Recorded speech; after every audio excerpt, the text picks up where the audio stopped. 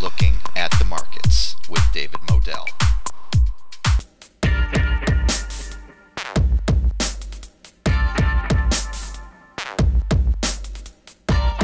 Welcome to Looking at the Markets with David Modell. Today I've got a very highly anticipated interview today with Mr. Clif High. I've been looking forward to this a long time. Mr. Clif High is well known on social media, on YouTube, and in the financial industry in general.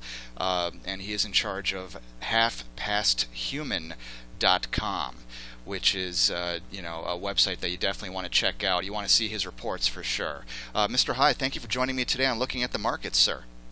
Glad to be here. Yeah, absolutely. We're going to talk about halfpasthuman.com for sure, and we're going to try to get people over to your site to check out your reports. But first, I just wanted to get some of your wisdom and insight today, because these markets, my goodness, it seems like the market that just won't go down for any length of time. The so-called Trump trade has been just going strong, and it seems like the market doesn't want to come back to reality. Is this sustainable for the rest of 2017? What do you think? Oh, I think it's sustainable basically forever. The issue is you're not the question.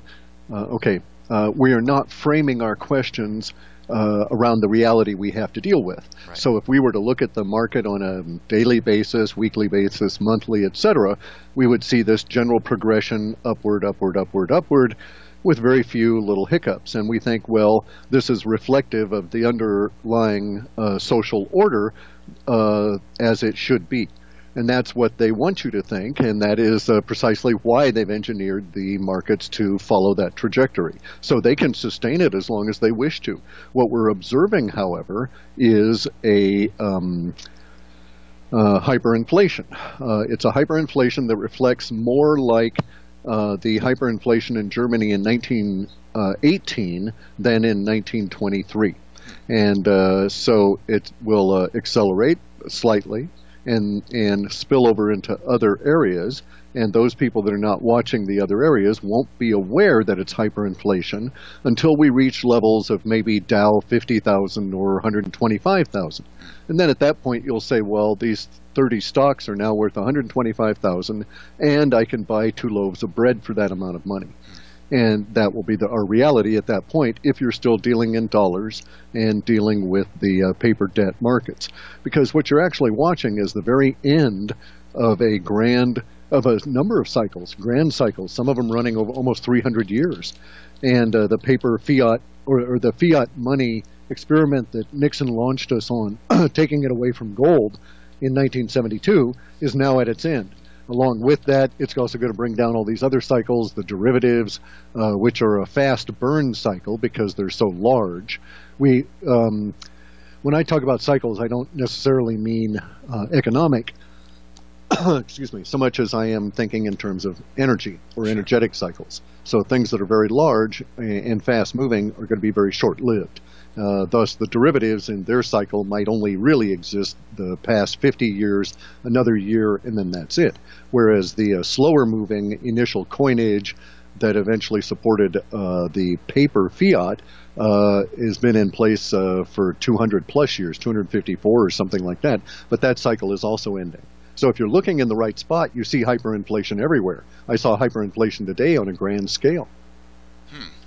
Kind of a scary picture down the road, but Dow 50,000, amazing. But it's meaningless. It's meaningless. You won't be able to get out, and even if you did get out, of what value are the $50,000 in a system that's degrading? Kind of scary. Right now, I'm a huge fan of precious metals. Just a personal question: are you a stacker yourself of precious metals, or do you go for the ETFs, that kind of thing? No, I would never touch any paper. An ETF to me is an abomination. It's a con job. It's a deliberate attempt or deliberate scheme to defraud people. Because and I won't go into the details. That's just my opinion of it. No, I would never go into a paper investment, but I certainly, oddly enough, I'll go into an ethereal investment in the form of cryptocurrencies. I like metals. Stacking, I'm an old guy, so no, I can't stack that stuff. It's all too heavy. I just don't want to deal with it. Plus, while it's a good store of value, it is simply not a currency anymore. And everybody needs to recognize this, that in the past, when there were fewer humans on the planet, gold or silver could serve as a currency. Now it's not feasible. And even if it were, even if we actually acknowledged the true amount of gold that's out there, according to the 1928 through 1934 global assay done by Buckminster Fuller, and just accepted that his numbers were correct, and we knew that we had enough gold that we could each have dozens and dozens and dozens of ounces around for all 7 billion of us and circulate those, it still would not happen, because the stuff is just too clunky to circulate and be an effective medium of exchange in a planet where I need to get something done in a business environment in Northern Africa 5 minutes from now. You know, I've actually been looking at the lesser known and lesser spoken of precious metals such as platinum, palladium. Those seem really exciting right now to me. What do you think? Well, I don't know. I don't know why they would excite you. That would be a personal proclivity on your part. Precious metals are fine. They're a good store of value. The exotic metals, if you want to get into actually something that all right, if you were to step outside of the monetized metals, gold and silver, then you have to ask yourself, in the world that we're now living in, what is the use case or value case for palladium, platinum, etc.? And I would argue that they are precious only in an industrial sense at this stage. And therefore, you would have to say, well, if I'm going to be into that space, let me see, what are the really good industrial precious metals to purchase, and I could point you at 2 or 3 others that are going to outperform palladium and platinum, because they're these metals are tied up into the new energy fields. And so if you were looking at that kind of a thing, you'd be looking at rare earths that are going to be used to moderate and ameliorate the constituency of the lithium, iron, and potassium, or the LiPo batteries. And so that's going to be a huge, giant market. And so there's a real use case for those, whereas the use case for platinum is falling, as is the use case for palladium. Interesting. Okay.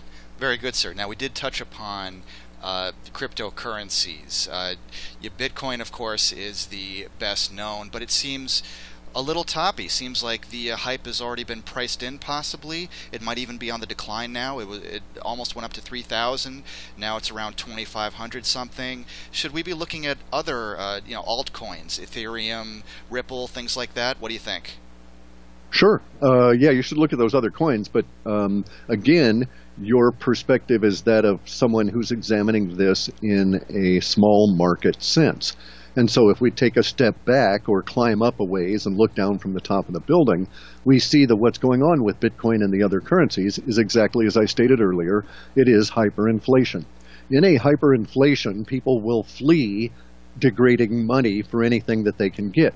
So in the course of the degradation of the denarius at the fall of the Roman Empire, the most valuable asset one could purchase was wine. And it was both a store of value and a consumable, but also a commodity that was used to trade. And it was used in lieu of the denarius because they kept adding copper until eventually there was only 2% silver in the denarius. And that was about the end of the Roman Empire. We see the same effect when the florin was being degraded, and people fled to try and get value stored somewhere else, and they ended up with the tulip bulb mania. That's what's going on at the moment. The dollar and the derivative instruments of the debt industries are dying. They're dying very rapidly. A new world is being born as we speak. One will not crash, followed by 300 years of darkness to be replaced by the other. The one that is dying, the dollar, is going to fall over like a cedar tree, and the new tree will emerge out of the stump of the old one. And that new tree is already germinated and growing quite rapidly, and that's the cryptocurrencies. So I personally expect that Bitcoin, a year from now, we will be, well, not even a year from now, but by the end of February of next year, we'll be looking at Bitcoin in about 13,800, according to my data. and that around that time we should see gold around 4,500. And it certainly has a use case as a store of value, but it's not exciting, glitzy, or usable in an electronic technological environment, and that's where we live now. So it'll be extremely highly precious should that technological environment ever crash. But at that point, that preciousness is going to be limited to how far you can walk and carry it. Interesting points there. I wanted to talk about halfpasthuman.com. I'm looking at it right now. Link is in the description. Everybody should check that out. I see that you've got in big letters right there, the Bare Naked Wealth Report. That's an exciting. Yes. That sounds exciting Yes. to me, or maybe a little here's dangerous. Here's what I'm doing, though. Yeah, what I'm doing with all of this is I'm putting giving you a perspective of 40 years programming experience at at many different levels. On the cryptocurrencies and so forth, because at their core, they're all software, and that is where they are made or broken. And so my goal is to start there and then try and rapidly educate people as we go forward. Fantastic. Yeah, just looking through all the reports. What can people expect if they were to purchase your reports?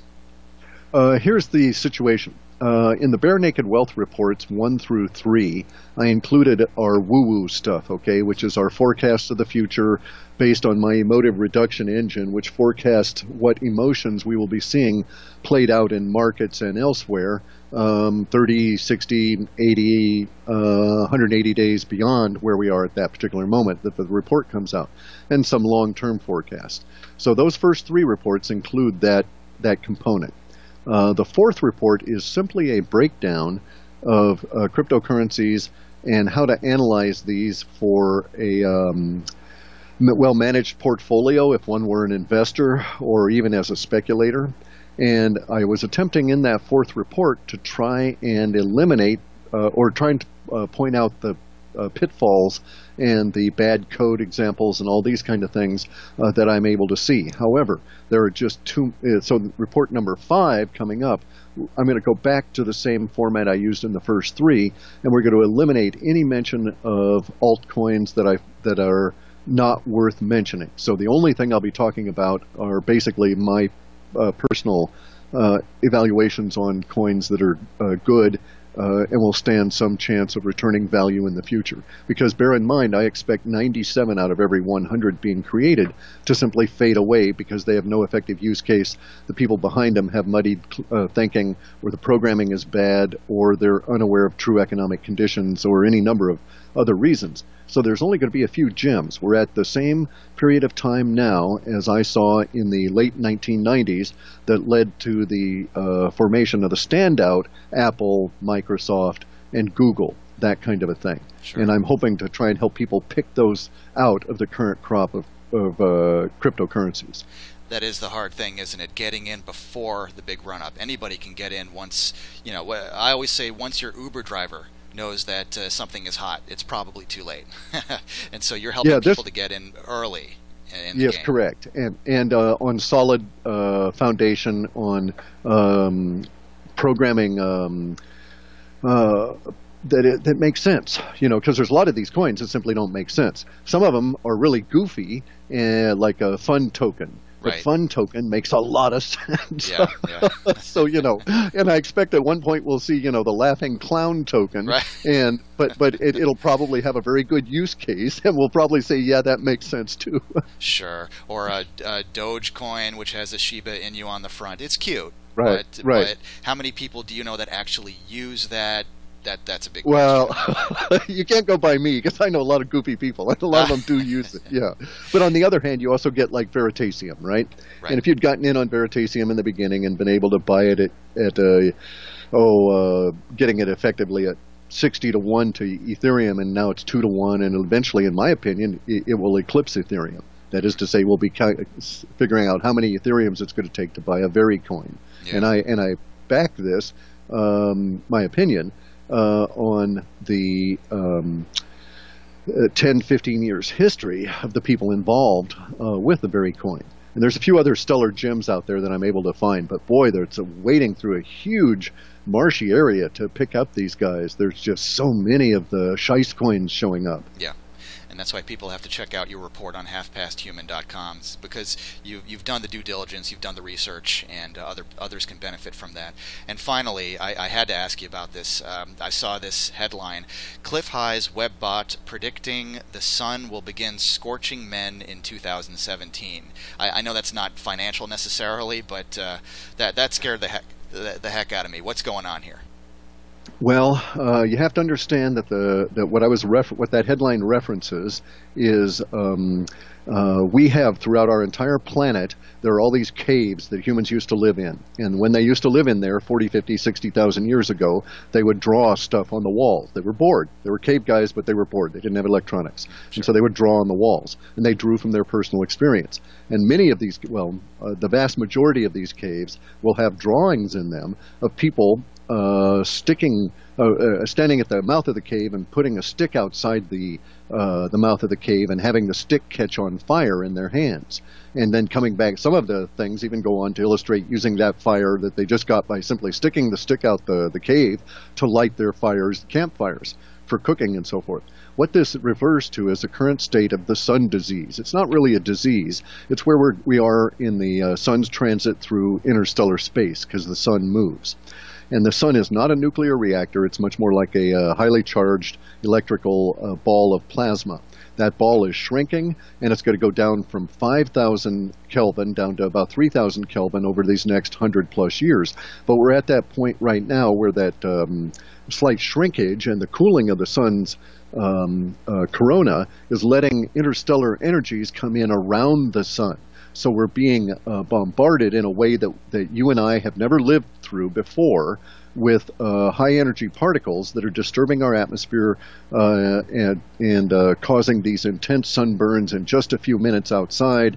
They're actually causing us to go into an ice age, which is the good part, because the ice age protects us during these periods of time. And we are going into an ice age because UV radiation class C, which never ever used to even come down to Earth, is now hitting the planet so intensely that vast areas of the ocean are evaporating and forming these rivers of water in the sky, which help occlude the sun and also cause the ice age by bringing precipitation into areas that'll freeze up and this kind of a deal. So, we've got snow persisting in California. We've got other areas of the planet that are having snow through summer. So this is the official, in my opinion, my personal official first year of the ice age, because we'll have ice that will form in summertime, and it will persist all the way through, and it'll grow next summer, and we'll be much more into it next summer. So no, we're not going to start bursting into flame as a result of the sun now, but it wouldn't surprise me that such conditions might exist to where you couldn't go out in the sun from, say, 11 to 1 or 11 to 3, something like that, depending on where you're at, in some specific parts of the planet, without suffering extreme damage and maybe even death at some point here in the future. And this year and next year, we actually, according to our data sets, will have instances of people that will be unprepared for it, will leave a building and be struck by the sun with such ferocity that their lives will be at risk. I hope people are listening to your message, because it's so important. We need gentlemen such as yourself out there to warn us, to let us know ahead of time, what to look for, what to be aware of, both financially and, as we just spoke about, and beyond the finances, because none of the financial stuff matters so much if we're dealing with the science stuff that could end it all for us. Pretty scary. Well, the saying is quite true. Your wealth is your health. Yeah.